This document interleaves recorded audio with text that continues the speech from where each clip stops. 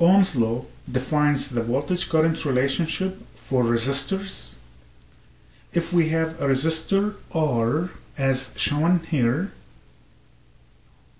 then we can state that V equals I times R. Actually, this information is incomplete because we must include the direction of the current and the polarities of the voltage. Ohm's law requires that the current must enter the positive polarity of the voltage as shown here. The graphical relationship between the resistor's voltage and current is linear as shown here. The slope of the line here is 1 over R because the graph shows I versus V, or the slope is delta I over delta V.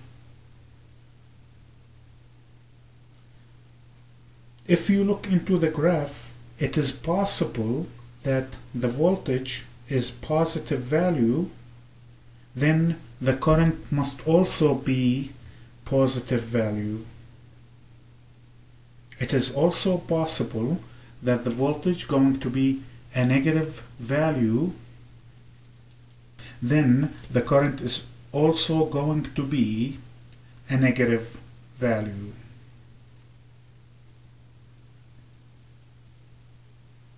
A very important concept that is frequently used in electronics is that as the current flows through the resistor, the voltage drops. Ohm's law can be extended to the nodal voltages. Here we are showing you a resistor R that is connected between two nodes V1 and V2. The current through the resistors may be assumed to flow from V1 to V2, or it may be assumed to flow from V2 to V1. Either assumption is valid.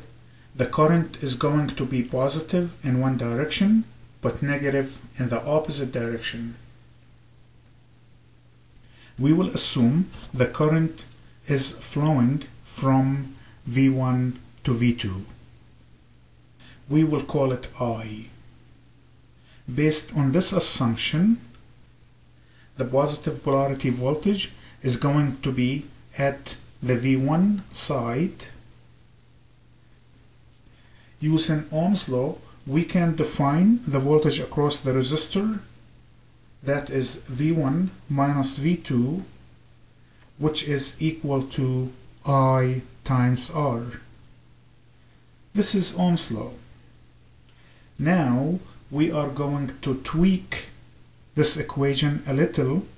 So if we take V2 to the right side of the equation and we bring I times R to the left side of the equation, then we can state that V2 is equal to V1 minus I times R. This is another form of Ohm's law, and it is very useful in analyzing electronic circuits. Let's state it again, and we need to visualize it, so let's pay attention here. We're gonna say that the lower end voltage, that is V2, is equal to the higher end voltage, that is V1, minus the voltage drop across the resistor, that is I times R. Let me say it again very quickly.